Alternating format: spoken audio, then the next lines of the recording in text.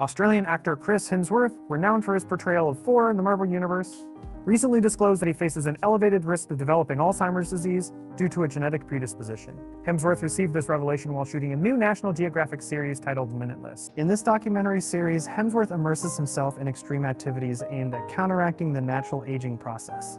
As a part of this endeavor, he underwent an extensive array of genetic tests. It was discovered that Hemsworth possesses 2 copies of the APOE4 gene, one inherited from each parent. Extensive research has established a strong association between this genetic trait and an increased susceptibility to Alzheimer's disease. According to the National Institutes of Health, NIH, approximately 25% of the population carries a single copy of this gene, while only 2 to 3% carry 2 copies. Possessing at least one APOE4 gene raises the risk of developing Alzheimer's disease 2 to 3-fold. If an individual has 2 APOE4 genes, the risk becomes even higher, approximately 8 to 12-fold. For Hemsworth, this genetic test result wasn't entirely unexpected, as his grandfather has Alzheimer's disease. Although initially unsettling, he has chosen to leverage this knowledge to his advantage.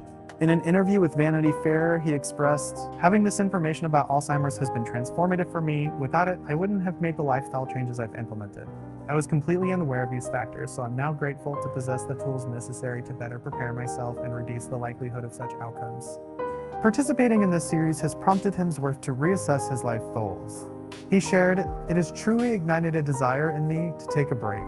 Since wrapping up the show, I fulfilled my existing contractual obligations. As soon as this tour concludes this week, I plan to return home and enjoy an extended period of downtime, simplifying my life.